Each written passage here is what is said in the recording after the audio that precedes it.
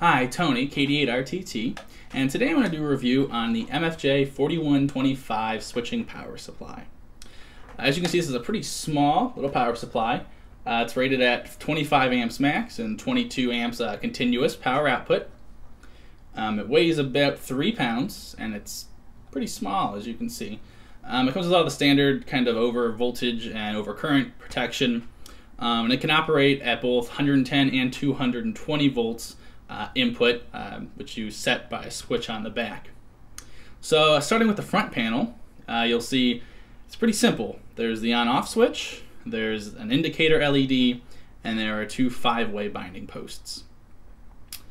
Going to the back panel, there's some wire terminals that are rated for 5 amps max, so it's a low power output. You got your fan in the middle, your AC input, and your voltage select switch. Alright, so first thing I did is I tested the voltage output unloaded, and as you can see it came out at about 13.9 volts, which is perfectly fine, so it looks good there.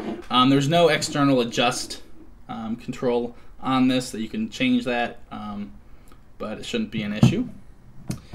Let's see, what I like about it.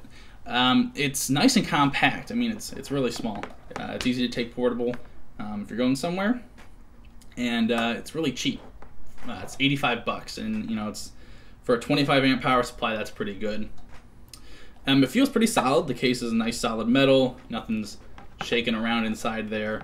Of course, it is an MFJ product, and people have plenty of opinions on the quality of those, but not too bad, I don't think. And of course, 25 amps is more than enough current to run a 100-watt radio, so no problems there.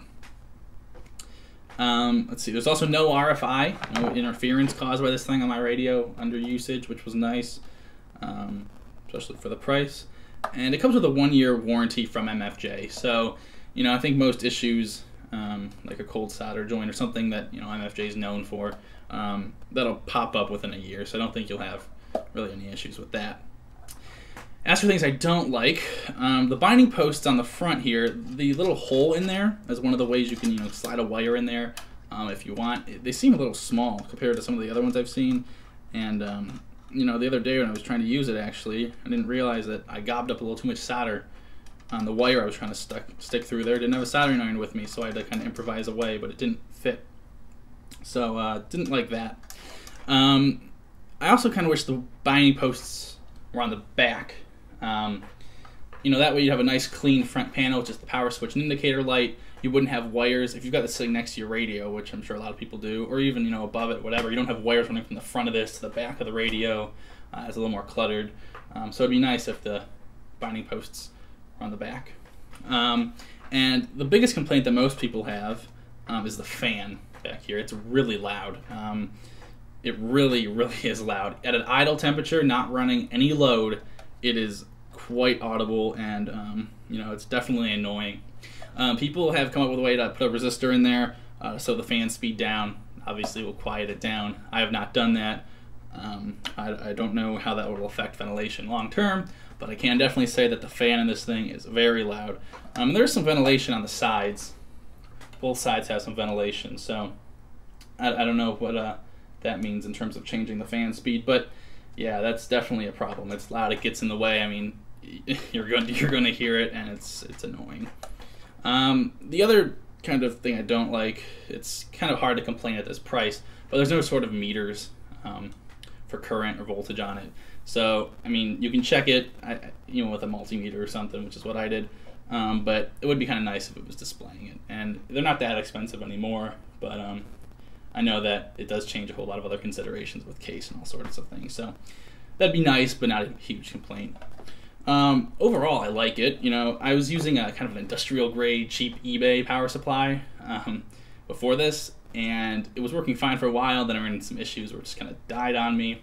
Actually sparked out and died, and I decided it was time to get something a little bit more suited for my needs. And at 85 bucks, I mean, it's a great deal. You're not going to find anything, made for ham radio that's going to compete with that price point.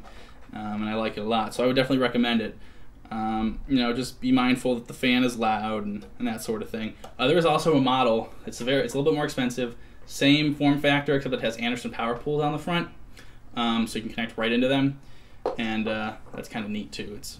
Otherwise it's the same thing as far as I know. It's just got the power pools. So overall, I like it, and I would recommend it if you're looking for a power supply, maybe for your first HF radio or a secondary one. Something where you're only going to be pulling 20 or so amps out of it. Yeah, so I think that's about it. But all in all, let me know if you have any questions, and we'll see you next time. 73.